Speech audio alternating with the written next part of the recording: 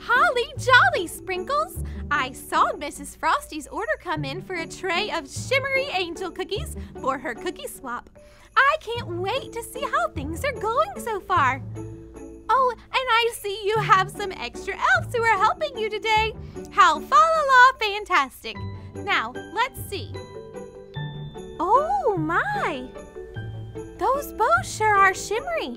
But these angels, they look a little crispier than normal. I wonder if the timer got set like the recipe says to do.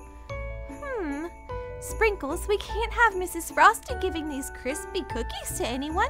They would never shop at the HollyJollyKitchen again if we did. We want these angel cookies to taste as heavenly as they look. So let's look back at the recipe for shimmery angel cookies and see where things went wrong. Mix the dough. Check. Cut the cookies and sprinkle some shimmery colored sprinkles on each one. Check. Set the timer and bake. Sprinkles, I don't see bows anywhere on this recipe. I'm beginning to think that you didn't follow the plan for how to bake these treats. But I have a story that can help fix this problem. Elves, get ready to hear a story from the Bible by clicking on your listening ears. Click, click. And don't forget to put on your special eyes. Zoop, zoop. Holly jolly, now you're ready. Mary and Joseph were engaged and would soon be married. But before they were married, God sent an angel to tell Mary that she was going to have a baby. And not just any baby, but God's very own son. Joseph was scared because this was not what he had planned. But God sent an angel to talk to Joseph in a dream. The angel told Joseph not to be afraid to get married to Mary because she was going to have a baby that would be the Savior God had promised to send. The angel also told Joseph to name the baby Jesus.